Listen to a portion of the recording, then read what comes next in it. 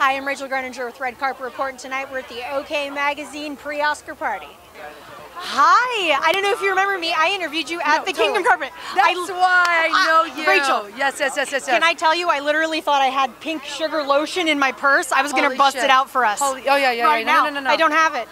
I forgot. It's all over me. Trust me. I was like, yes. Wait. Here we go. Oh my God. I know. So good. How are you? I'm really good. Actually, I'm coming off.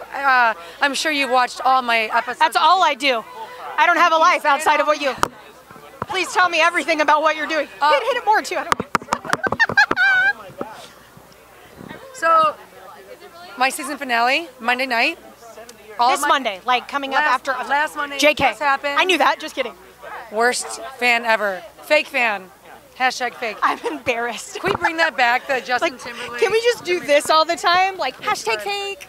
So, season finale happened. My contestant won the overall. My contestant won the at home. My contestant hit the button, got 50G. My other contestant, actually Sarah Gilbert, she took third place and beat the other finalists. I mean, it could not have been a better night.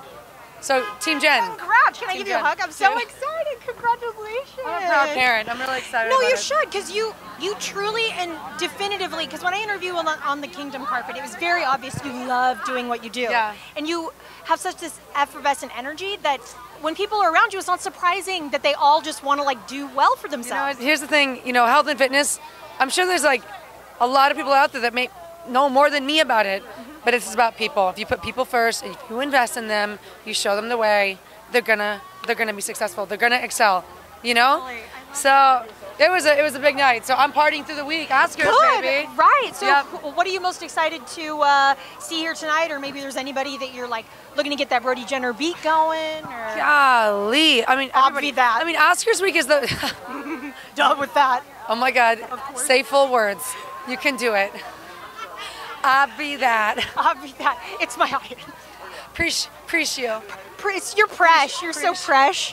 I always do appreciate. No, honestly, it's so exciting because this is the time of year we all look forward to. We all love, like to me, movies are connection. From the writing to the actors to what they share, the work they put into their looks. I mean, that's what I know. And I always joke like, you look at the. I mean, Tom Hardy's to the Matt Damons and. I'm just excited to see everybody in their work and see them celebrate. This is the week, like, everyone's in a good mood. No, totally. Well, I was talking to somebody else on the carpet, and I just said, this is the one time of year, like, when you live in LA, where you get to celebrate other people who love what they do just like you love what you do. They love it. And plus, it's like, there's a lot of great ladies up for awards. I mean, even like Kate Winslet, like, please. I mean, Kate, if you're listening and you're considering taking on a girlfriend, I date men normally, but I'm sure your husband. I don't. I'll do both. It's fine. Come hang out with us. She's such a role model. She's such an amazing woman, and like the way she. I love the way she embraces. Healthy, the way she works, the way she does. I mean, it's just like Kate. It's this great, well-rounded, like balanced life that she's living, where she has so much body affirmation. I love it. Kate Winslet for president. Let's just do that. President for you. Done. We vote you in. We vote you in. Have a great rest of the night. Thanks so much.